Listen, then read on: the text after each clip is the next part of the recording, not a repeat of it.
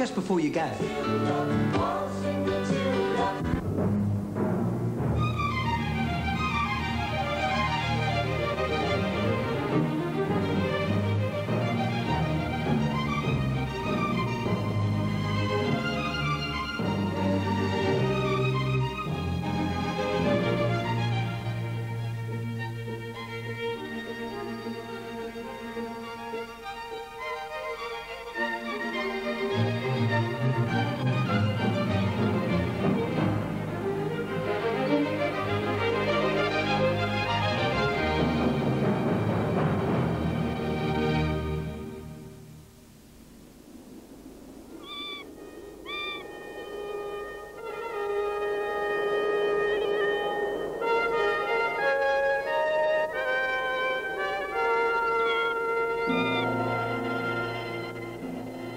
Imagine that you possessed a valuable secret. If you were determined to keep it, you could fight, or, like the ancient Arabs, you could adopt a different ploy. Their secret was the origin of cinnamon. The Arabs put about wild and fantastic tales of a terrifying land of giant birds who built their nests high up on cliffs too tall for men to climb. The birds built the nests of cinnamon branches, and according to the Arabs, the trick was to set bait below the cliffs. The birds carried it to their nests, the nests were unable to stand the weight, and the cinnamon came crashing down to the ground.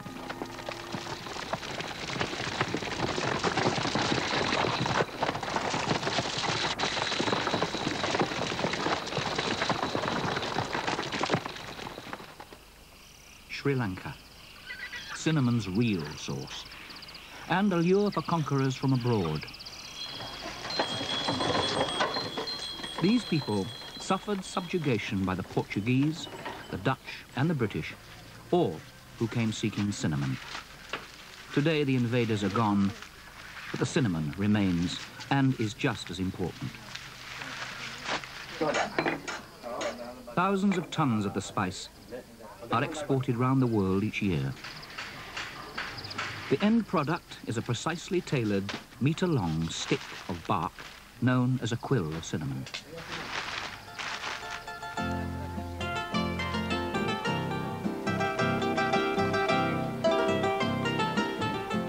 Mexico uses more Sri Lankan cinnamon than anyone, and it's a fair exchange.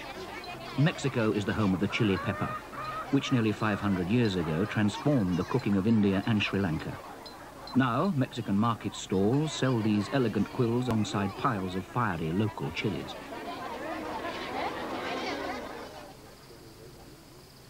Mexicans have a sweet tooth. Cinnamon's special role, amongst the spices, is to complement sweetness. For instance, Mexican rice pudding is unthinkable without cinnamon sticks added during cooking. In general, the Mexicans favor the spice in its quill form. However, to emphasize the flavor, ground cinnamon and sugar is spooned onto each dish at the table.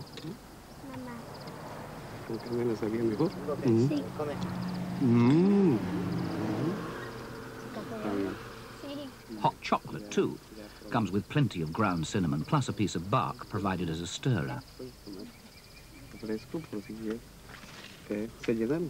Cinnamon is the sugar-loving spice. It acts as a bridge between the bitterness of the raw chocolate and the sweetness of the sugar. Add crushed almonds and egg yolk, and the hot chocolate slides down very well.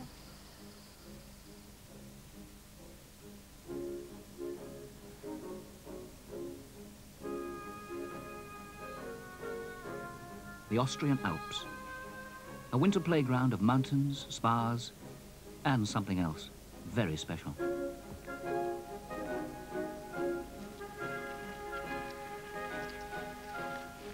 More than any other Europeans, the Austrians have always treasured cinnamon. They use it in hot drinks and spicy cakes, better here than anywhere else. Cinnamon brings warmth to cold.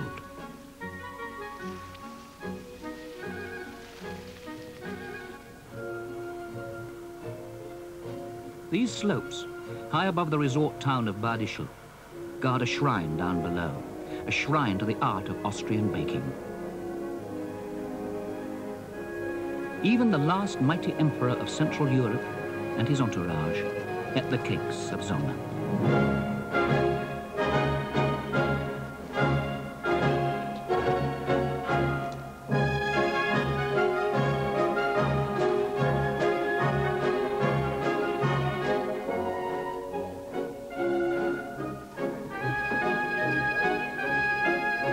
Oh, it takes your breath away.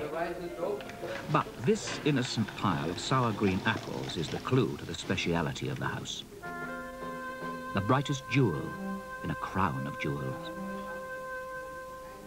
Even the most demanding customer waits. It needs a fine pastry, a masterpiece of molding, bending, stretching, caressing. This pastry must be thin enough to read a love letter through. Franz Joseph himself would approve. His empire is now gone, but so long as there is sugar, cinnamon, apples, raisins, and fine pastry, there will always be apple strudel. And, of course, the waltz.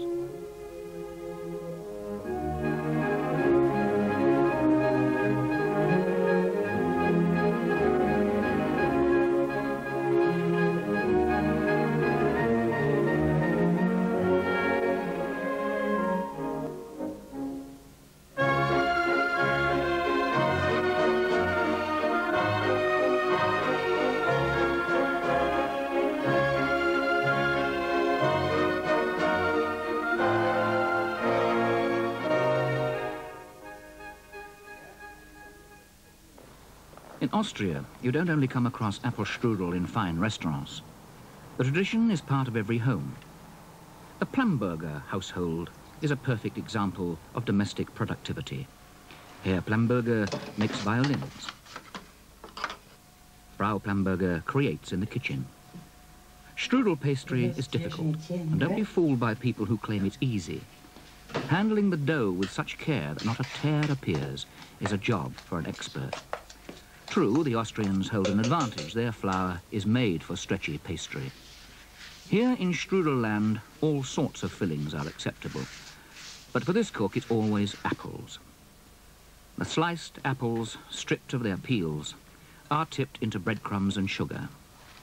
Frau Plamberger uses only the greenest and sharpest fruit. And there, a scattering of raisins, tiny sweet bites amongst the sour apples. And then the spice, Zimt to the Austrians, derived perhaps from saying cinnamon too quickly. This spice has always been the bridge between opposing tastes, especially in medieval times when all ingredients, whether sweet or savory, stewed together in the same pot. Now, how to make this strudel a strudel? The tablecloth is an essential prop. As Frau Plamberger lifts and pulls, the filling disappears wrapped in many layers of pastry.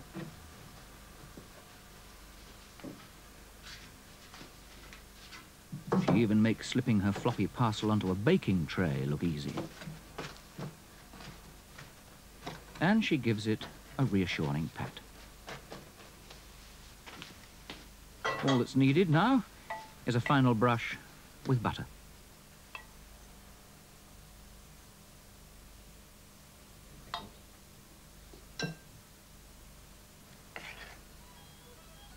No doubt aroused by spicy smells from the kitchen, Herr Plamberger is inspired to play a little song for his supper. He fiddles whilst he strudels.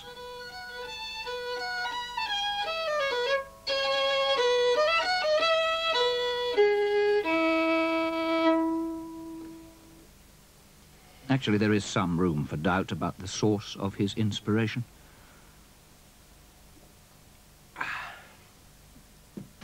Three-quarters of an hour later, Frau Plamberger knows her strudel is ready. It is, as always is, a perfect, buttery, crisp confection of apples and spice.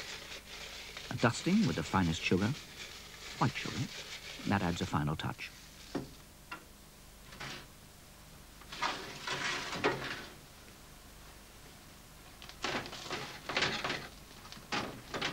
Some say it shouldn't be cut until cold, but in this household, that is not the rule.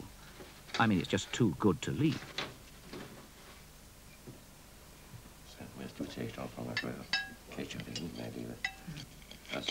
And there it is, a perfect Austrian cameo. Snow outside, indoors a small reflection of this country's love of music, domesticity, and spicy pastries.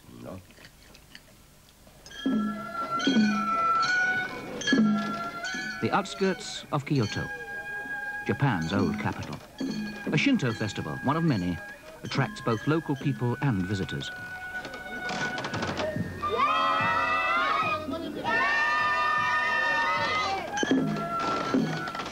This cart is a shrine to the souls of those worthy of special remembrance.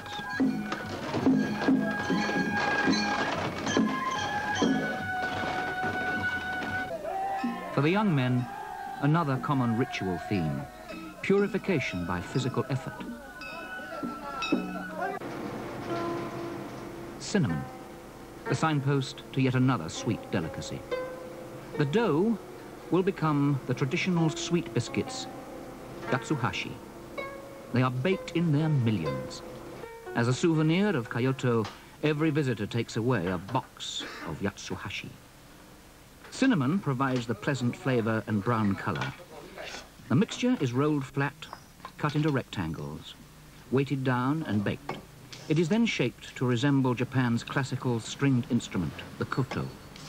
In fact, the biscuit is a memorial to the distinguished koto player Yatsuhashi Kenyo. But take care, other temptations lure the visitor. Fresh yatsuhashi. An envelope of soft dough wraps a sweet red bean paste center. If the proof is in the eating, the Kyoto children don't mind at all.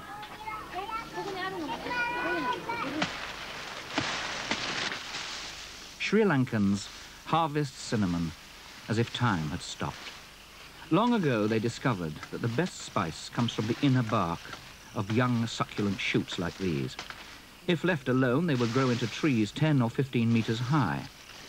This man started cutting just after first light. He is one of a family of contract workers. They move from plantation to plantation harvesting.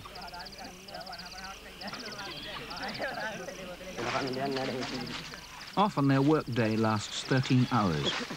After cutting enough branches for a day's work, they carry them back to the plantation hut, a wadi, where the rest of the family waits and works.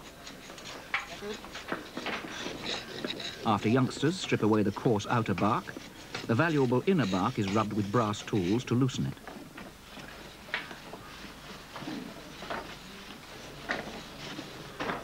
The men actually separate the cinnamon bark from the central wooden stalks. They use only brass or stainless steel knives. Anything else discolors the fragile spice.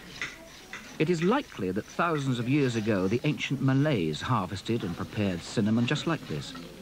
They called the spice sweet wood. In their language, kayumain. The name journeyed far to the biblical Hebrews and on to the Phoenicians who gave it to Europe.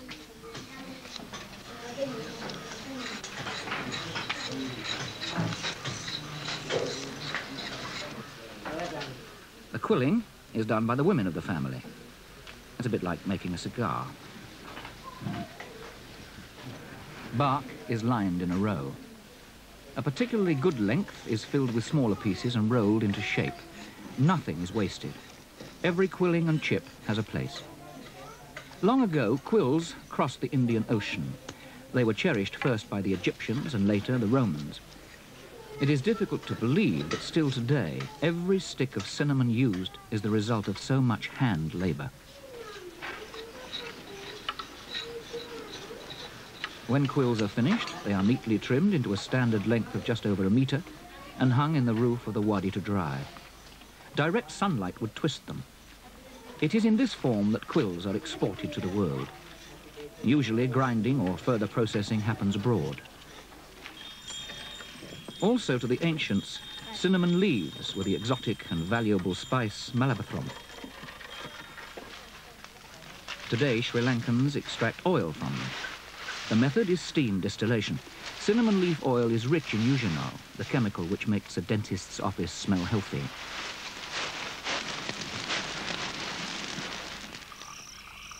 The oil is also used in soaps, cosmetics, processed foods, toothpastes.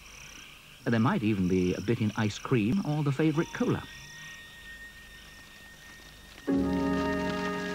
The Lord spake unto Moses, saying, Take thou principal spices of myrrh and of sweet cinnamon. Thou shalt make of it a holy oil to anoint the ark of the testimony. Cassia was also commanded. Cinnamomum cassia, as its Latin name suggests, was another type of cinnamon. These spices were known in biblical times, but where did they come from? Cinnamon traveled across the oceans from the east, but cassia nobody knows. The Arabs have left a clue. Their name for cassia is da chini, the bark of China. In the search for the source of cassia, the possibility emerges of a remarkable link stretching back along what later would become the famous Silk Route, back through Persia to Kashgar, further east still through the dry heart of Asia to China, whose southern provinces have been known to grow cassia since before records began. Guilin. The city is set in the midst of what seems like a Chinese painting. Its lakeside restaurant on the site of an ancient moat boasts a display of wonderfully elaborate dishes, many dependent upon cassia. Cassia was mentioned in Chinese literature 5,000 years ago at the very dawn of civilization. The bark from older trees comes in pieces thicker and more irregular than cinnamon. This restaurant's spice-grinding mortar is a relic from pre-electric days. This aromatic chore is a thing of the past, but what the cook is preparing is still very much in use. It's 5-spice powder, or more if you like. Fixed rules are foreign to Chinese cooking. Cassia is a standard ingredient. So are cloves and star anise. The exact mix for any dish depends on the cook's judgment. 5-spice is rarely used in the instant stir-fry method of Chinese cooking, but it is in the longer processes of stewing and braising. Cooks like to keep it under control, either by sticking to small quantities or, as here, by placing it in a muslin bag that can be removed from the pot when the aroma has developed. 5-spice helps take out the unwanted, strong flavour in foods. This meat is unusual enough. It's anteater. Lamb, which the Chinese regard as unusual, would be cooked in a similar way to play down its flavour.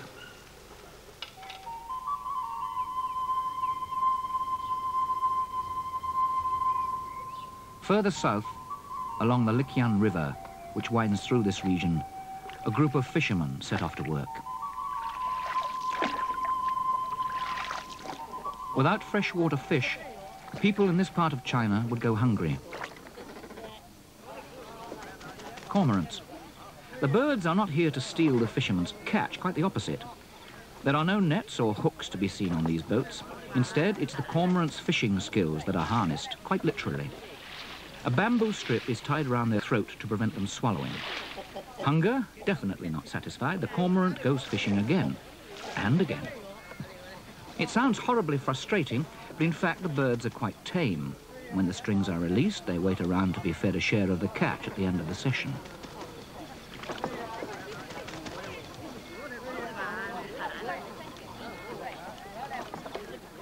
Home for these fisher people is a houseboat. Inside it is fish from today's catch that the family will eat tonight, deep fried so that the skin is crisp and the flesh soft. With them goes a simple sauce flavored with pieces of Chinese cassia. But the first ingredient is soy, the most basic flavoring in Chinese cooking. A splash is added to the boiling mixture of stock and the remnant of oil. Put in next is some wine lees, the sediment of rice wine. The cook uses these precious dregs to give the sauce a winey taste.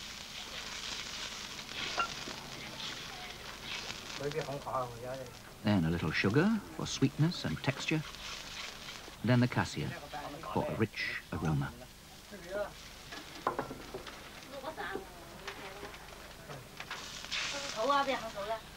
The heat of the cooking draws out cassia's own essential oils. Simmered together, these ingredients combine to provide a sauce with a startling range of tastes for some of the freshest fish in China.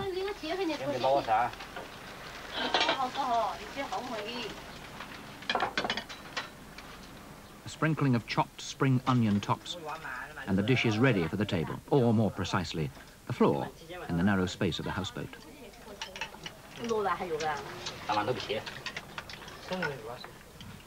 As always in China, one dish alone does not make a meal. It's not every family that can enjoy fish pulled fresh out of the river by their own tamed cormorants. I have perfumed my bed with myrrh, aloes and cinnamon.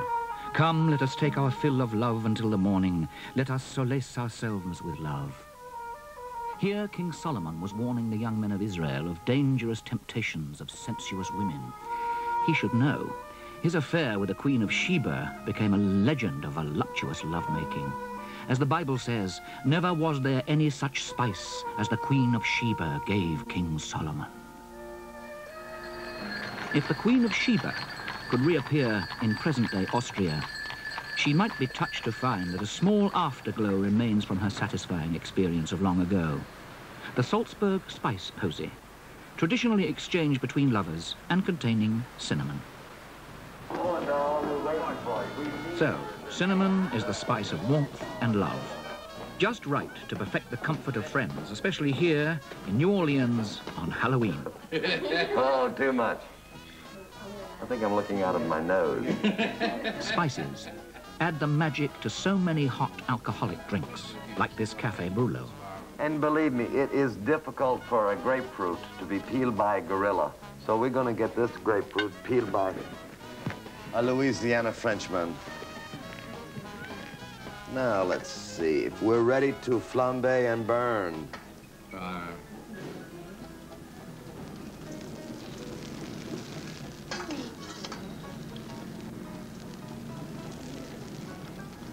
Smell of cloves. I wonder if somebody could go into the kitchen and bring me some nice fresh coffee, one of those little silver coffee pots. I think the cinnamon. Now that we've done the clove, we're ready for our next spice is cinnamon. This is like magic on Halloween.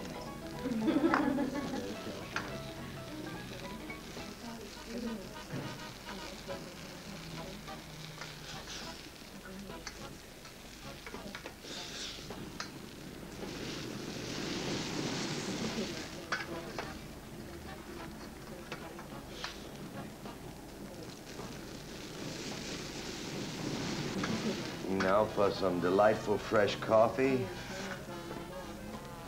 to put out the fires.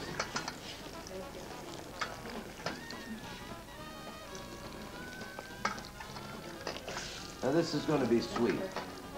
It's expected to be sweet because we're from Louisiana that produces a lot of sugar.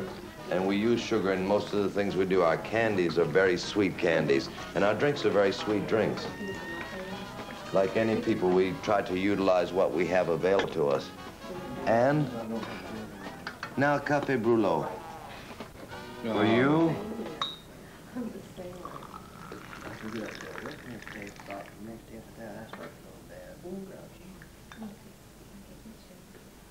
Letty, you be first. So, cinnamon stimulates all the senses. It's warm, it's sensuous, it speaks of love, even lust. Life could drag on, I suppose, without it, but it wouldn't be nearly so much fun, would it?